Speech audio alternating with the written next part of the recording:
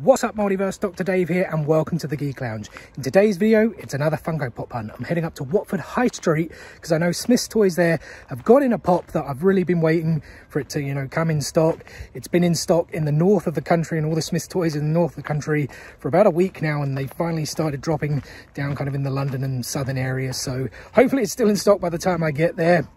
Game also dropped something on their website today that I'm hoping might be in store. I'm not sure if it will be. Let's see. There's a few other stores to check out as well. And I think I'm going to start with Tesco, so I'll see you guys in there. Alright, in Tesco's they had this annoying trolley in the way, so I was trying to look through, but they had Squirtle, a lot of the What If pops here that we've kind of seen quite regularly. Then on the other side they had the 10-inch Child, a couple of those 10-inch Pokemon Silver, the anniversary editions, but nothing else really too different that we haven't seen before. There's an Imperial Batman hiding behind there. Interesting to see some Dragon Ball Z, some animation in the Tesco store, some Harry Potter, Raya the Last Dragon there. Then they had a few of the mystery minis, Minions, Mandalorian, some Pocket Pops there as well, but nothing really too great. And then I did notice on the other side they did actually have this Pocket Pop and Tea, which was pretty cool for Christmas with Spider-Man there. And then they also had by the side there that Batman Pop and Tea I'd seen before. I think that was that like first appearance or something like that.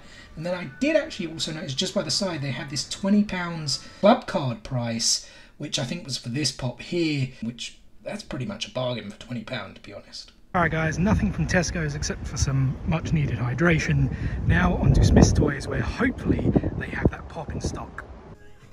And that pop I was talking about, guys, is right there. The New York Comic Con / Fall Convention exclusive Boba Fett from The Mandalorian. Very, very cool. And as for everything else in the store, they had a King Killmonger there, Zombie Red Hulk. They had Wenwu and Katie down here from Shang-Chi. I actually only watched that night. I noticed they had some Leatherfaces in, a couple of the different ones. A Beetlejuice, Pennywise, some Harry Potter. That glow-in-the-dark Frankenstein there was pretty cool. Over on the other side, they had some WWE pops, Rey Mysterio. They had this Xavier Woods Up, Up, Down, Down pop. It was just £7, so I was thinking seriously about getting it. Some more WWE pops.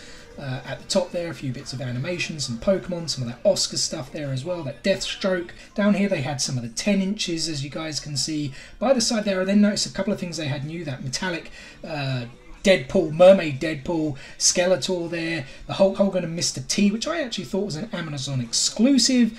They did have the Harry Potter pushing trolley, which was new in as well. And then by the side they had a few sodas there.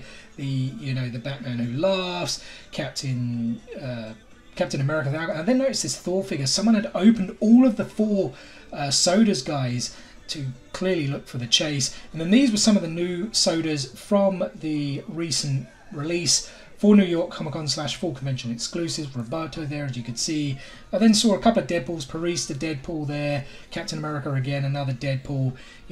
They have quite a lot of cool figures in Smyths Toys, and as we went up here, some more Funko exclusives, some Doug Days, Thanos Black Light, Deathstroke was up there again, a lot of the Miles Morales pops, but yeah, that was Smyths Toys and their section.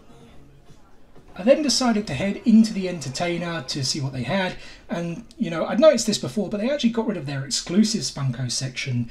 But the first pop I really kind of saw as I came in was this Bumblebee figure, which I think it was exclusive to Target in the US. Hadn't seen it in here before, so I thought that was pretty cool and thought I'd pick it up. I haven't got a Bumblebee yet. As for everything else, they had a lot of the Master of the Universe Funko exclusives there, the Cobra Red Ninja, some of the Barbie pops, My Little Pony. This is very much a kind of like animation shelf with theirs, a lot of Disney stuff, but nothing too different or special from what I'd seen before, especially in that store. And then kind of over there to the right was more of kind of movies and television and things like this. Again, nothing really too special. And then just over to the left, they had this kind of cool Christmas section there with the Marvel gingerbread figures. There's Hulk, Captain Marvel, Thor, and then down below they had some of the Jingle All the Way pops, the Arnie 90s movie, as well as a few other kind of Christmas related things there, which was pretty cool to see. Then on the kind of side bit is their Star Wars section. I'll be honest, I'm pretty sure this has been the same for weeks, if not months. And then on the other section, I noticed there at the top, you know, I'm pretty sure they used to have pops there on the top as well. I'm pretty sure they have shrunk their Funko Pop section, at least in this entertainer store in Watford. Only gaming section, some pop rocks down here, some of the towns specifically, kind of Batman DC, a Batmobile ride there, some of the DC pops there on the bottom shelf, Imperial Palace there, some of the pink kind of cancer awareness ones, moving into kind of their WWE section, which I always feels quite big in the entertainer there. I had to take a quick look. I picked this figure up before, but it was the Triple H, that kind of SummerSlam pin exclusive figure as well. They had the new Rey Mysterio, that Avengers Deluxe Black Widow, which I think was exclusive, and I always find it funny to see this Red Guardian Year of the Shield Amazon exclusive in there. But yeah, that was pretty much it, guys, for the entertainer. So I did pop into game quickly. As you can see, they had that Star Wars Rebels, the Imperial Super Commando, $24.99. That's like 6" / deluxe / 10" there. Stormtrooper, I think that's that comic retro series. You know, Christmas Superman there. Virgil van Dijk for any Liverpool fans. What? I also noticed they had that Thanos. I think that was exclusive to game as well. The spring kind of convention where he's kind of missing the hand. But yeah, guys, they didn't have the All Might figure in. That was another of the new Gingerbread in there. Captain Marvel. A lot of kind of common stuff you typically see in game. They also get a lot of sports pops as well. Some WWE. That was another Stormtrooper there. You know, it's kind of basic stuff. I did notice they also had, similar to Smyths Toys, the Harry Potter pushing trolley. But unfortunately, no All Might figure in, at least not that day. But they did have the Snake Eyes, which was new, and I did have a quick check behind just to see, and yeah, the All Might figure wasn't there, so we'll pick it up another day. And that was the hunt, guys. Just before I get into the 3 figures that I actually picked up, I do just want to say a few things. Firstly, if you're kind of thinking, hold on, these dates don't add up, or what's he talking about, these figures are in store, I did actually shoot that footage last Friday. And I did actually head into another 2 stores. The first was MenKind, but they didn't really have anything different compared to the other stores, so I didn't bother shooting any footage. And the other one was Primark, because I don't know if you guys know, Primark, the same as they did last year, got in a bunch of exclusives this year as well. I know what you're thinking, Primark, I kind of think the same too, but it is what it is. So I actually headed into the Watford store because Funko had tweeted all of the participating stores, and Watford was kind of right there near the bottom of the list, or right at the bottom of the list. So I headed into the store. It's 2 floors, it's a huge store, but I actually couldn't find anything. I asked 3 members of staff who didn't seem to know anything about it. I did then tweet Funko to say, is Watford definitely participating, but I never got an answer. So yeah, I really don't know whether they're now in stock this week. I don't know. I haven't been out this week, but I was a little bit disappointed because, you know, I was interested in picking up that Carnage, the Grogu, and the What If Zombie Doctor Strange as well, but I'll try and pick them up, you know, somewhere later down the line. I actually haven't been out this week, like I mentioned, so I don't know if that All Might figure did drop in game stores, so I did actually order it online, and, you know, we'll take a look at it once it arrives. And so now on to the figures that I did pick up. And we'll actually go in reverse order so we can save the best for last. I did pick up this Bumblebee with the special edition sticker. Was it Bumblebee? Doesn't actually say, but I think it is like classed as like Bumblebee with wings or something like that. I honestly don't know. This must have been a restock. Yeah, it's got the 2020 on there. I know this did come out last year, and if I'm not mistaken, I think it was a Target exclusive in the US. But yeah, I didn't know that this had even come out, you know, in the UK, to be honest. I wasn't really following enough kind of people, channels, accounts. I really couldn't think of the word there. But yeah, I wasn't really following enough, so I didn't know who was kind of getting things exclusively last year, whereas I kind of have a really good idea now from following all these various people and platforms. So yeah, I can only assume this went to the entertainer, but I honestly don't remember seeing it. I hadn't picked up a Bumblebee yet, so yeah, decided to pick it up, add it to collection. Let's now take a closer look. And there he is, guys. I actually really like this one a lot. It's kind of like a different pose, a different mold. Like I said, I think it's called like Bumblebee with wings, or at least I've heard people refer to it like that, where, is it really wings? I mean, maybe it is, I don't know, but he is kind of a car after all. You know, very colourful, almost kind of looks like, looking at it here in the light, it could glow in the dark, obviously it doesn't. But as we kind of swing around, we've got kind of, it's not really mid-transformation, is it? But we can obviously see some of the wheels, some of the kind of machinery there, which, you know, is pretty cool as we kind of go around. Not really too much else going on there at the back. Like I said, I think this is referred to as Bumblebee with wings. But as we swing back around the front, he's got that kind of smile. He's always like a, you know, seen as one of the kind of nice characters, the kind of cool characters, you know, throughout the Transformers franchise.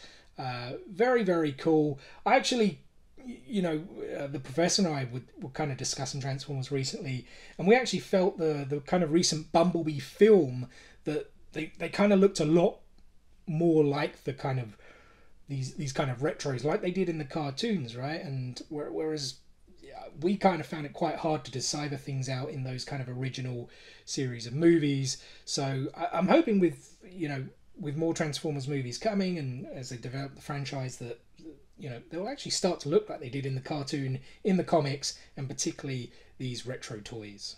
And from Smyths Toys, guys, I did decide to pick up this Xavier Woods, the Up, Up, Down, Down version, or I should say King Xavier Woods, after he won the King of the Ring at Crown Jewel. This, I think, was also exclusive to Smyths Toys, the special edition sticker, as we always see over here. And I wasn't sure whether I was going to pick this up, because it did come out quite a while ago. I think, yeah, it was still this year. But I really wasn't sure. If you've been kind of watching or you know me, I'm not the kind of obsessive type that I need every single variant of a figure in a collection. So I already have the kind of Bootio's 3-pack of the New Day, and, you know, that was kind of enough for me. But I was looking at this, wasn't sure, and then, yeah, as you saw in the video earlier, it was £7, so it gone down in sale. I think it was like 12 originally, maybe even 13, could be like 12.99 or something. And yeah, I thought, you know what, let's grab it. And especially because recently, for any kind of WWE fans who kind of look into news and stuff, there has been some controversy on the Up, Up, Down, Down. That's actually his YouTube channel, kind of big gaming channel. And I actually haven't followed the story for the last week, but the week kind of before, there was some controversy on that. People felt Xavier Woods was being taken advantage of by the WWE, that he wasn't really getting a lot out of the channel, and, you know, or getting things back in terms of like remunerization, if that's really the right word. And, you know, it seemed like they stopped producing content, and I don't know actually what happened with the story. I have to look back on it now. I think Xavier Woods did come out and say, well, WWE actually owned the channel. So, yeah, I'm not too sure. There's been obviously a lot of controversy with WWE over the kind of last year, you know, with kind of third-party platforms, you know, Twitch and Cameo and things, and a lot of the wrestlers had to close their things down because supposedly they were in breach of contract, and it was all just a bit of a mess. And obviously some people left, some people got sacked, some people have been rehired, as Zelina Vega, but yeah, it is what it is. I thought, well, you know what, let's pick this up. Who knows what's going to happen to the Up, Down, Down YouTube channel. But yeah, let's get him out the box and take a closer look. And there he is, guys, the King of the Ring. Was this figure actually supposed to be metallic? Because I kind of thought it was, but it doesn't quite look metallic to me, maybe a little bit. But, you know, as it is with any New Day member, a very kind of colourful look to their attire. You know, the pink, the greens. I love the kind of toe curling boots as well. You know, some of those up, up, down, down, which kind of like essentially was a cheat code, right, back in the day. The kind of D-pad controls.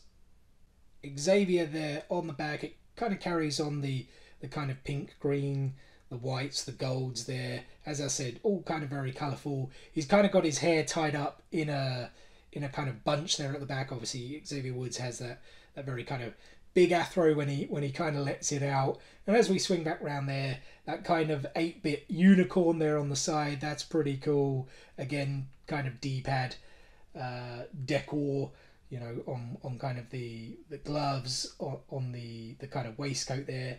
Nothing there on the kind of t-shirt. It's just kind of that light blue. I mean, maybe they could have done something there in terms of like whether it was a New Day t-shirt or something like that. I did actually mention Woods there on the pants as well, with Xavier being on the back. But yeah, it's a pretty cool figure, and again, happy to add it to my growing WWE collection.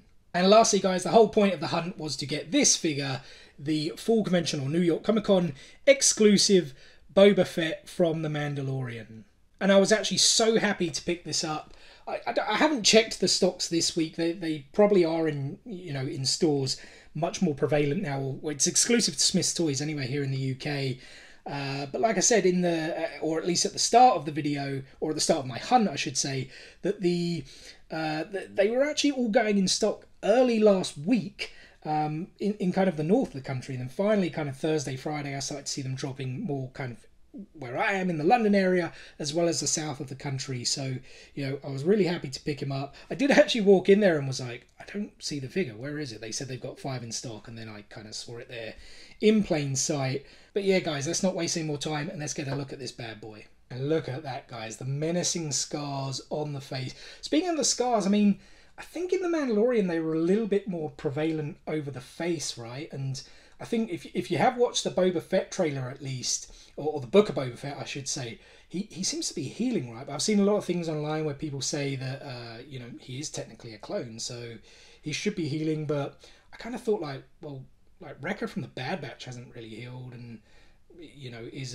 Crosshair's healing as well. But anyway, we're not here to talk about Bad Batch or the Book of Boba Fett. This is the Boba Fett figure from The Mandalorian. As we're kind of coming around there, I really kind of love that scar detail. You know, it's just kind of like a, what's the word, like 3D's not the word. It's like protruding out of the figure, kind of raised.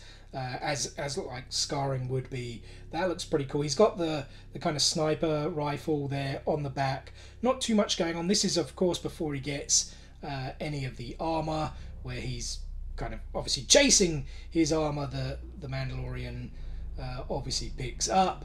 As we swing back round, I didn't mention, of course, he's got that staff. I'm sure there's a more proper name in the Star Wars universe for such a staff. Yeah, you kind of see the wrap going round to obviously hold the sniper rifle in place as well. I'm trying to see if that's something there on the chest. Maybe it's just, you know, more kind of like it could be a what do you call it, like a holster for a pistol inside. I honestly can't remember. Obviously, it's been almost a year now since this kind of figure. Well, I say this figure debuted. The character didn't debut, but he returned almost a year ago. You know, and Book of Boba Fett out very, very soon. In fact, stick around, guys, because we have an awesome Boba Fett video coming sometime in December. So make sure you do stick around for that. But yeah, this figure, all sorts of cool. And yeah, very happy to add it to that ever-growing Mandalorian collection. And that is just about going to do it for today's video, guys. First and foremost, thank you so much for taking a little time out of your day to spend with me here on the Geek Lounge. If you did enjoy this video, please be sure to give us a like. Drop some comments below. What have you guys picked up recently in your hunts or in the mail? And more specifically, have you picked up anything from that New York Comic Con / full convention exclusive line?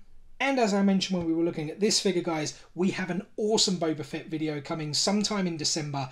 Be sure to stick around. In fact, let me make it very easy for you. Hit this button right here to subscribe. Enable those notifications so you don't miss out on any future content, especially if you are a fan of the Fett, so you don't miss that video in December. But guys, again, thank you so much for watching, and we will see you on the next one. Peace out, nerds.